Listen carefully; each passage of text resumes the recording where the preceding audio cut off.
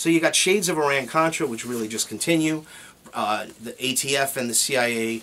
Gary Webb, of course, unfortunately, was a victim of the CIA. Yes, after writing a book called Dark Alliance, he was, which is a book about the Iran-Contras and how the CIA actually created the cocaine crack epidemic in Los Angeles in the late 80s. And the whole understanding of the way I'm going to break this down. But anyway, Gary Webb wrote this book. It proved it.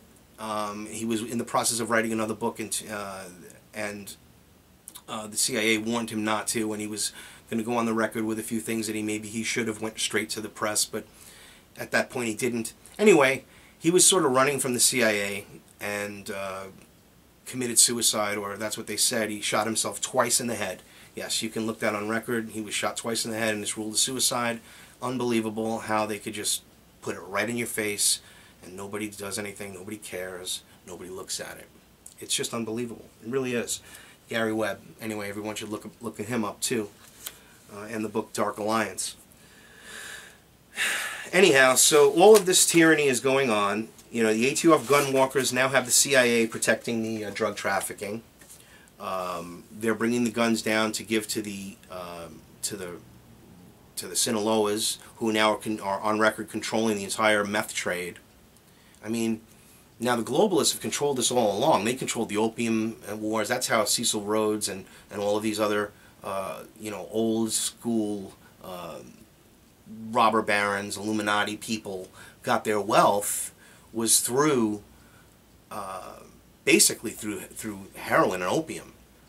And that's again on record. You can look that up. That's really interesting. And then Prohibition was when the Rothschilds and everyone made money, because again, that's the truth. That as we're segueing closer and closer to the prison system, and what they did was, what they realized with Prohibition was, by making it illegal, it created all this crime, and it created a lot of profits, and it created a lot of illicit ways to make money.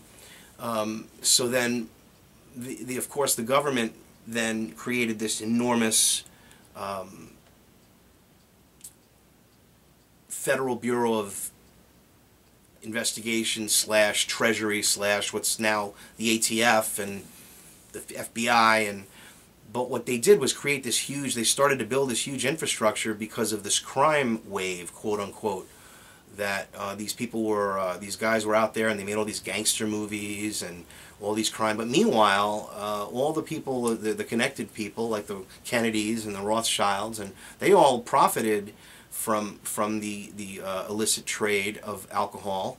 And when it became illegal through the Harrison Act and others, that the drug laws, again, they called quote unquote the Rockefeller drug laws in the 70s, unbelievable, started to realize they had to go after something. If they made alcohol legal, now what were they going to do with all this infrastructure they just built up to protect everybody from the bootleggers and the criminals? Well, they just figured out more ways to fill the prisons, and then when that got too expensive on the states started to sell off the prisons, and they started to sell off to reduce the debt on the state, the burden on the state. And now what we have is a growing, burgeoning prison system that, if you look on record, from 1980, incarceration in the United States in prison system has increased like 5,000%. It's unbelievable. It's just like, if you're looking at if it was a graphic line and you were looking at a straight line for more or less for 100 years, and then it just starts to just make this huge incline up to where we are today. And what does it mean, all these people that are incarcerated? You know, what are they doing? Did you realize that 70% of the people that are actually in jail are in jail for what are known as quote-unquote victimless crimes, or violations of crimes that they already paid debts to society in many cases to? Or if you really investigate it, it's unbelievable. I mean, we're not talking about a drunk driver that killed somebody and that's why he should be in jail.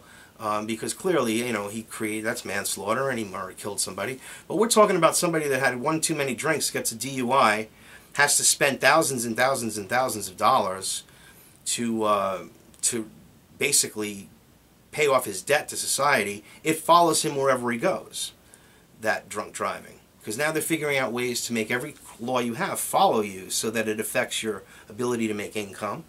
It affects your ability to well, obviously to get certain positions or to get a job. So that's of course the income.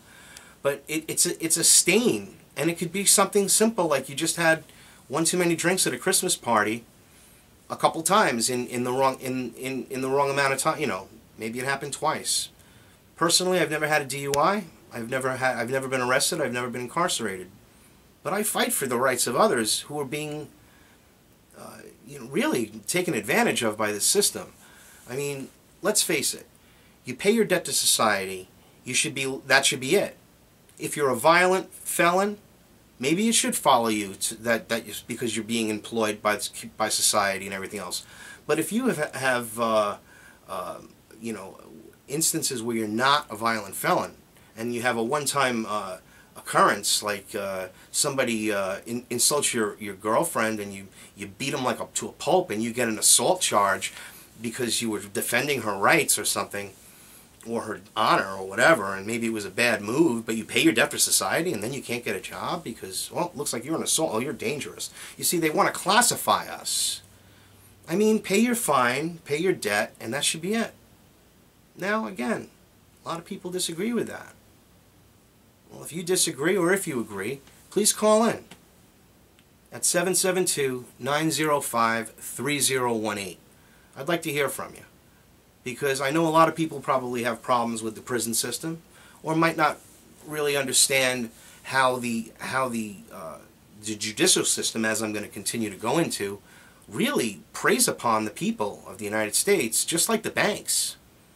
I mean, everybody really sort of knows it, but you just sort of, that's the way it is, or you accept it, or you don't really. I mean, we all have to pay fines. I mean, you have to get your emissions done. You have to get this done. If you don't, then they send you a fine because it was late. Then you have to title your car, register your car. You have to pay tax on your car in certain states. You have to. They just make sure that your toilet has too much water in it, or you have to use these special light bulbs, and now they want to pass. They did actually pass a law that incandescent light bulbs they're going to get rid of them. I mean, it sounds like like you could mistake it for being, so what? Who cares? Well, that's what they're hoping, because then it just goes down to, well, who cares if you have to own your home?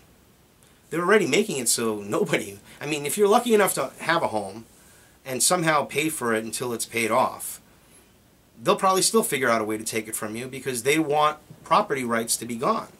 And if you don't think that that's true, read books like Eustace Mullins' The World Order and see what this collectivist organization of the wealthiest, most influential families in the world, what they are doing and how they are just, making like stupid excuses for it, blaming us as they enslave us, blaming us, yet we, of course, pay for our own enslavement. It's unbelievable. That's why the Federal Reserve has to be ended. That's why this whole prison system is the way that it is. And I'm going to go into that right now, into some detail. Now, the privatized prison system, since we were talking about the drugs and the CIA and Gary Webb and the Contra scandal, and this is like, you just have to be really, really, really naive to think that, oh, it doesn't happen. This is just a one-time occurrence. It's some bad people. That's the way they use their intelligence. That's the way they use their methods to get what they want. Their compartmentalization. The people just know what they're supposed to know. They don't realize that there's agendas above them. And those that do it, fortunately, we had some honest people, like with Fast and Furious, and honest agents that was, this is wrong, they report it, and then they get fired. I mean, you start to see how high up this thing goes, and where the agenda lies, and who runs these corporations, and why is it that like people like Michael R. Taylor from Monsanto is the Food and Drug Administration, it's crazy head, and John P. Holdren, who wrote Ecoscience about putting sterilants and vaccines in the food supply and all this other stuff and in the water, is our science czar. And then they tell you that vaccines and everything are safe, and they tell you all these different things. I mean, people, please. Can't you see? Or are you just too, interested in watching, Simon Cowell and, ridiculing people and mocking them when as they go to his mansion? And we watch all these shows on television with people driving these big cars, these expensive cars, and live in these $1 million homes, and their driveled lives, and everybody's entranced by it, and Dancing with the Stars, and all of this stuff, the Jersey Shore, and all this stuff, and it's just this ridiculous diversion that works. Movies, drivel, junk. Even the news, even if you want to seek the news, that's why I'm here. This is ridiculous. They don't tell you anything. And then if you try to tell them the real truth, they censor it.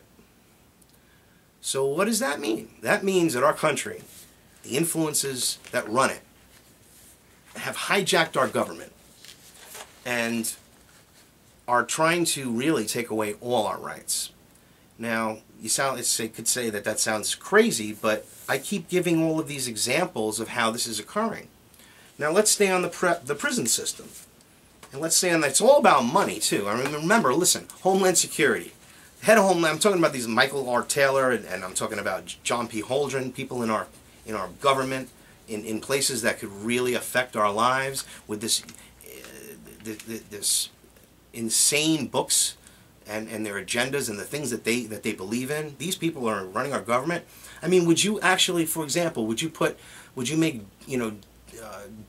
Mengele the Surgeon General?